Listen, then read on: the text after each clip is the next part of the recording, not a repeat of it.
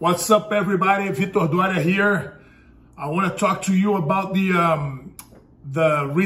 just finished the West Coast trials, ADCC West Coast trials, and this video is about that.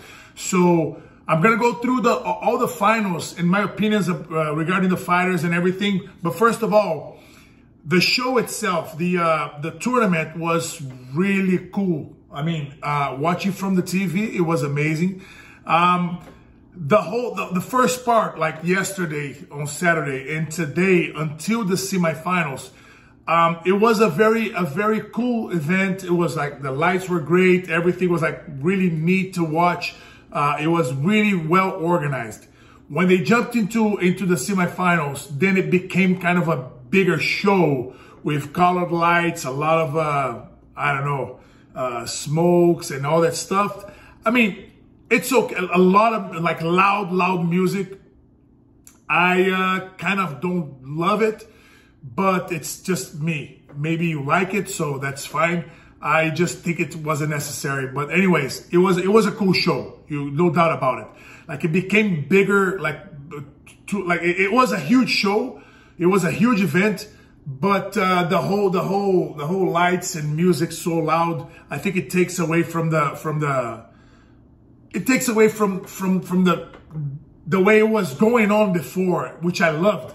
But anyways, that's me. So minus 66, below 66 kilos. The finals were between Keith Krikorian and Josh Cisneros. So Keith Krikorian has been on a huge killing. He's been doing great. He's getting better by the hour. It's impressive. Like he's from 10th Planet, right? So he's been doing great. Last fight that he had, who's number one, I was there in Dallas. He fought the super tough Gabriel Souza, and he just smashed him. Like he put on his game, his guard game, attacks from everywhere, from bottom, from top, everywhere.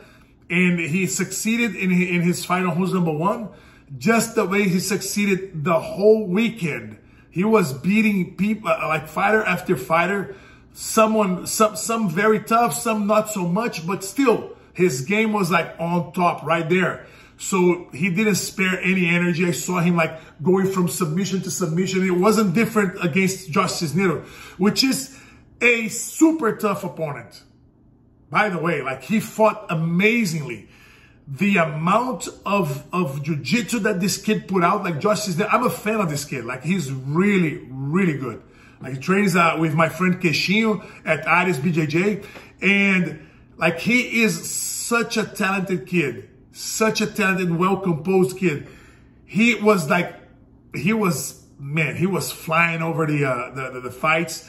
And the leg lock that he did, like some sort of leg lock, like when he comes from the back all the way to the bottom, he gets the foot and he stretches the hamstrings. Like that guy I think it was in the semifinals or even before, he couldn't walk out the stage, and neither could Jenny Grippo in the semifinals actually.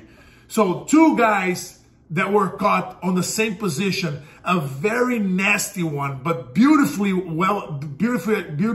executed by Josh. So I was expecting a longer fight between Keith Krikorian and Josh Cisneros, but Keith was so on point with his attacks that he was able to submit Josh in a heel hook, and it was beautifully done too. Like he was like on point with his technique. So Keith Krikorian has got finally got the spot on ADCC, and congratulations to him, to both of them. Like they did an amazing campaign.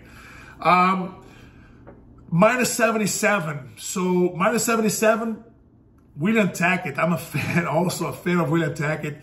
Trains with my friend Brucutu in Austin, Texas. And he fought Andy Varela, which I knew before. Like I've seen him fighting, but I wasn't expecting that volume of jiu-jitsu that he displayed in the tournament yesterday and today. Like Andy Varela beat Majid Hage, which was doing really well. He did amazing in the Brazilian trials. He came to the U.S., came back to the U.S. where he lives, because he's half Brazilian, half American. And he was doing well until he met Andy Varela. and Andy could do really well with him. So I was impressed with Andy Varela going to the finals, and he started like he was just going after William Tackett, got him on a guillotine right off the bat, and it was a really tough one for William to get out. So when Tackett got out of it, he saw himself again in another like submission situation, which I don't remember quite well right now. But he was like going from submission to submission as well. Andy Varela was like going after it, and to the point where Andy Varela was able to get another guillotine towards the end of the fight, and William Tackett was able to get out, like Houdini style, got out of it and landed on side control, passing his guard and then mounting. So that's when he won the fight. It was a beautiful fight. Like it was like 2 minutes of fight, 2 minutes in, it was like six or seven different submission attempts and guard passing and sweeps and takedowns. It was crazy movement. It was nice to see. It was really good to see. Really well moved. Everything was like, wow. The two kids they did amazing. Under 88 kilos, Jacob Rodriguez and Hunter Colvin. Hunter Colvin was also like killing it on the whole tournament. I think he was the one that beat Jacob Couch, if I'm not mistaken. I don't remember quite well. I think so, that he beat Jacob Couch. But like he was super strong. I thought he was like stronger than anyone going through all the way to the finals. And when he started fighting Jake Rodriguez, which is Nicky Rodriguez's younger brother, he was killing Jake Rodriguez. But Jake was trying to get to that boogie choke. The boogie choke was there, but Hunter was able to stand and shake it off, and he was able to keep fighting until he got caught in it again. And Jake Rodriguez kept on insisting and got him and submitting him on the boogie choke on the finals of the trials, man. And I'll say what, like 77 and 88 kilos, if I'm not mistaken, were the two toughest divisions with most people, most fights. So Jake Rodriguez did amazing, got his spot on ADCC, and like with such a beautiful submission on the finals against such a tough guy on Hunter Colvin. So congratulations to both of them. On under 99 kilos, for me, the best fighter in the whole tournament, Paul Ardila, which I saw fighting before too, many times. But the Paul Ardila that I saw today and yesterday was a different one. He was like on point with his attacks. I think he submitted all his fights yesterday and today. I think he submitted all his fights, and his finals, in the finals, he was the fastest submission. I think that Mario Gonzalez, the guy that he fought, was not that great, even though he made it to the finals. So he did something right throughout the weekend, right? But he wasn't especially technical. He was strong. He looked strong.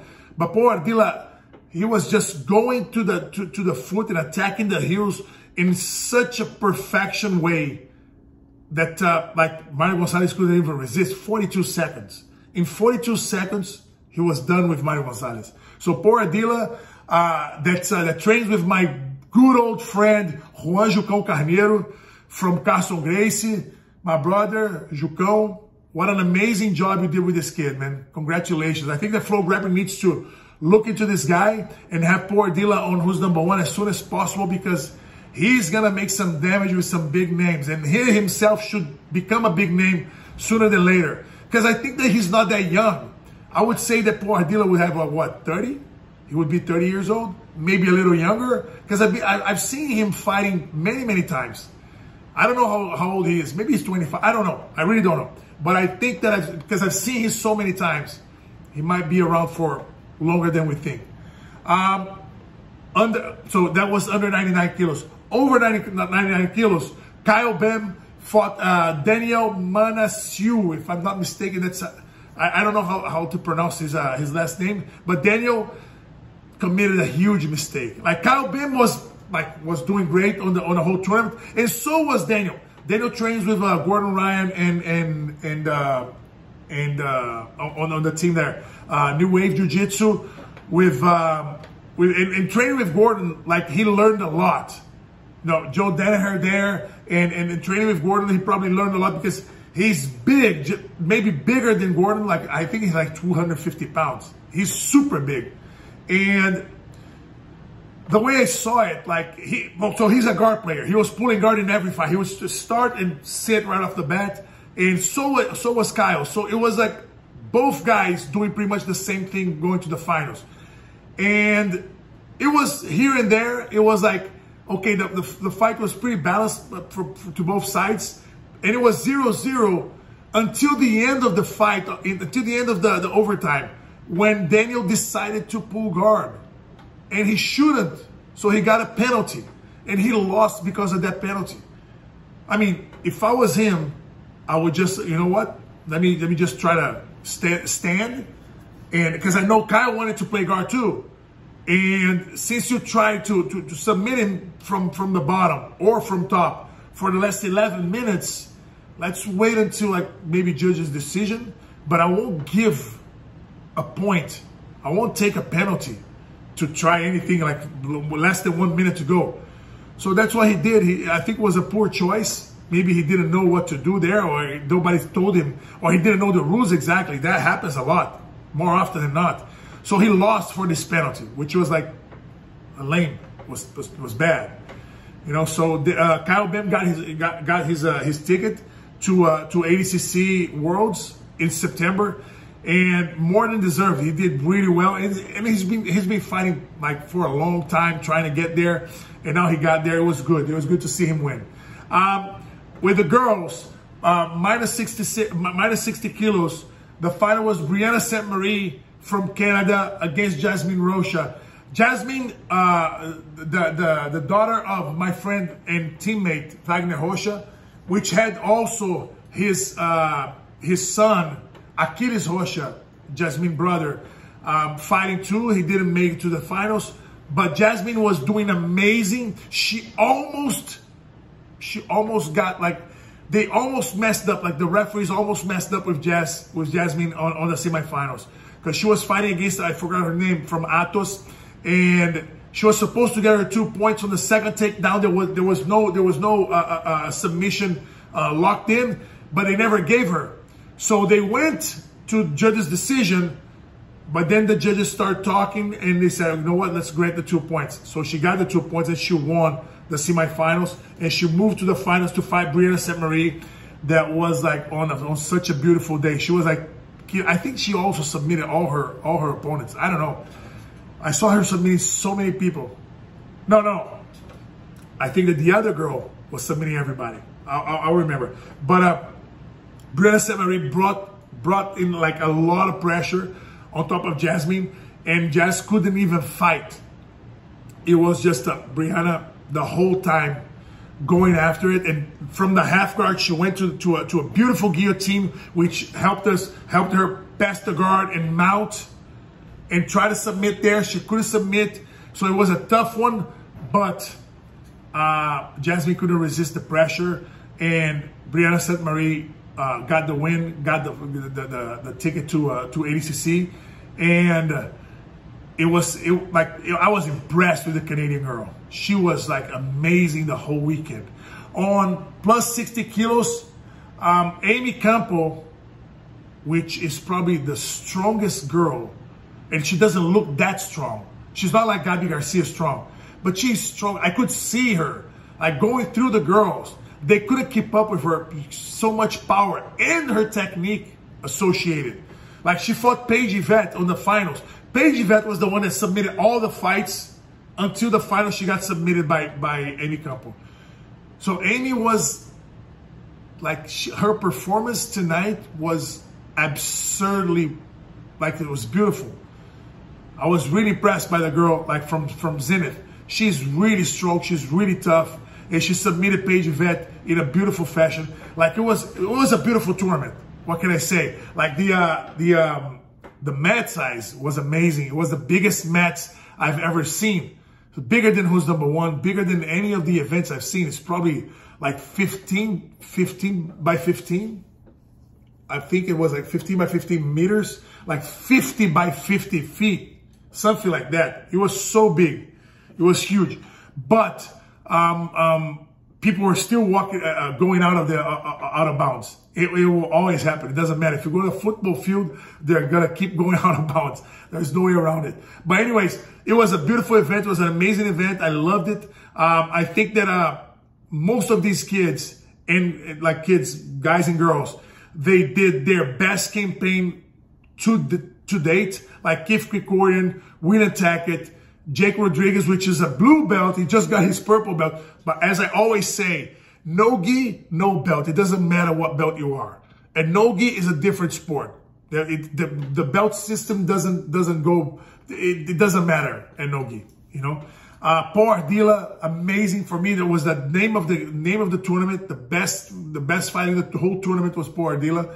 Kyle Bam, Amy Campo, and Brianna St. Marie. All like, congratulations to all of you for your ticket to ADCC Worlds in September. I'll be there. I'll be watching, or maybe if I get an invitation, I'll be fighting. I don't think I will, but anyways, I still have hope. Maybe I will be the older participant ever, maybe. Right? So that's it, guys. Thank you for watching. And that's it. Like, just put on your comments if I forgot something, I forgot to mention anyone. Let me know what you thought about the West Coast trials, and we go from there. Okay? Take care, guys. God bless. Bye.